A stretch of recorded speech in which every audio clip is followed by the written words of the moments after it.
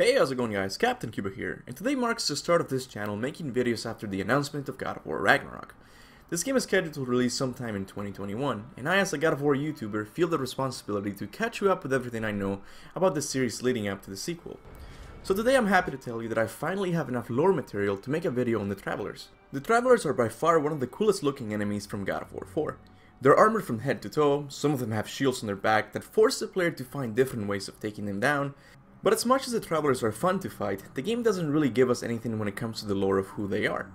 We have to consult outside sources for that, like the God of War art book and the latest God of War book, Lore and Legends. The art book says, the Travelers are the strongest non-mythical enemies the player encounters. These powerful warriors travel the land gaining both physical and magical knowledge to aid them in combat.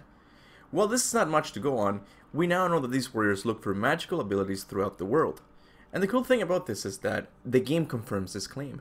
If you use photo mode on one of the Travelers, you will find a number of odd items on their person, like a shriveled hand and a lizard's foot.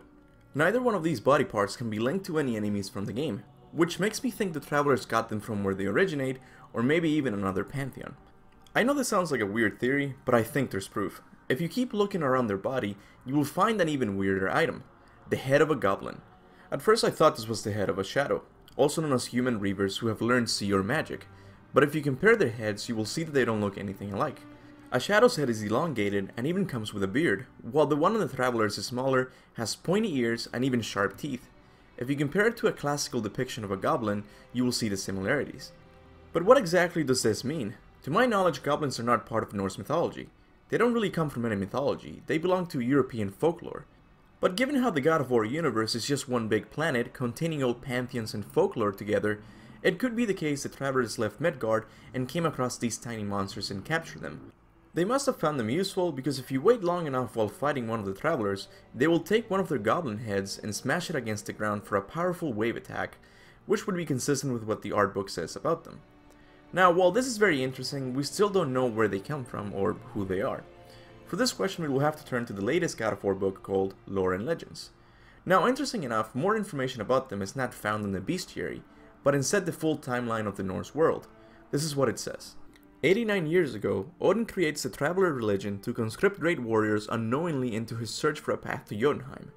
So apparently Odin has created a religion dedicated to look for a path to Jotunheim called the Travelers. This right off the bat disproves one of my theory videos. In this video I say that Odin and the Asgardian gods have already found a way into Jotunheim and are simply trying to stop Ragnarok from happening again.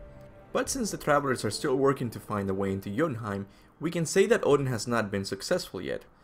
But what does this leave us with the Travelers? Did Odin brainwash warriors from Midgard to work for him? I don't think so.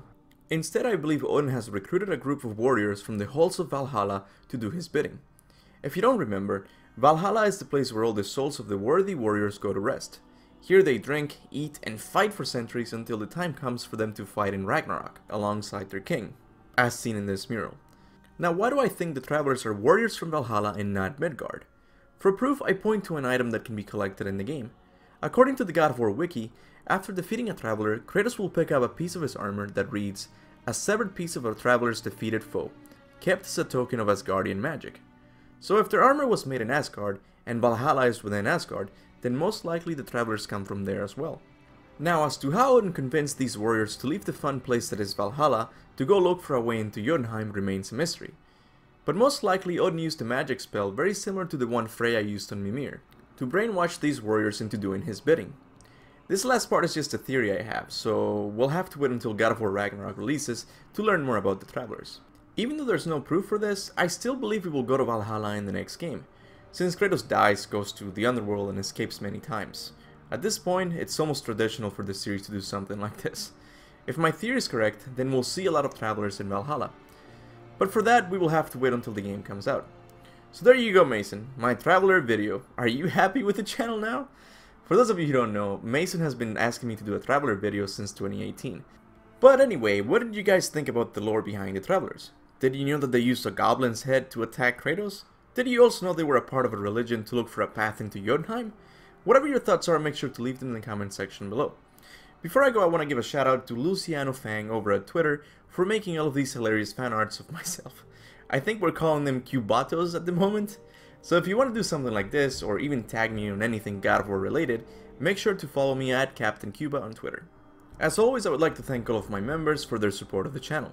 People like Alex JKR, Davy Jones, and John Sheets, to name a few, really go above and beyond to support this channel. I would also like to thank all of my subscribers for liking and sharing my content. This channel would be nothing without you guys. And with that said, don't forget to subscribe if you haven't, and as always remember, go forth in the name of Ragnarok.